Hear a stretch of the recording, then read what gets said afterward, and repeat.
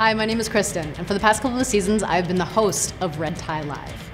Coming into the Red Tie Live family has been an amazing, amazing experience. There is nothing else out there like it. So I just wanted to tell you a little bit about what it is and why we're asking for your help today.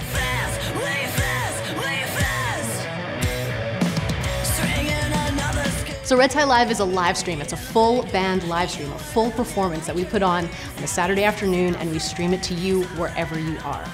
It's so cool because you get to interact with the band, you get to ask them questions, we get to chat with them, they get to talk about the music, and it's really great for the bands because they can find new audience, and we can find that audience anywhere, all across the province, across the country, even into other countries we have people tuning in from, which is so amazing. Red Tie Live is so important to our scene in Winnipeg, Manitoba. It's gotten Bears with Technology more exposure, live shows, gigs from other promoters throughout the city.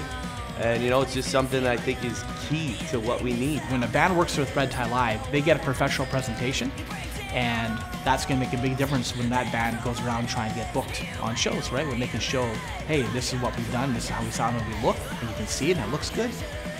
You got something with that. Now, one of the things you don't really get to see is all the work that goes in behind the scenes to be able to bring you these live streams. The quality of these streams are unlike anything else that's out there. It is so amazing. I'm talking high video quality, high sound quality. Check. Test.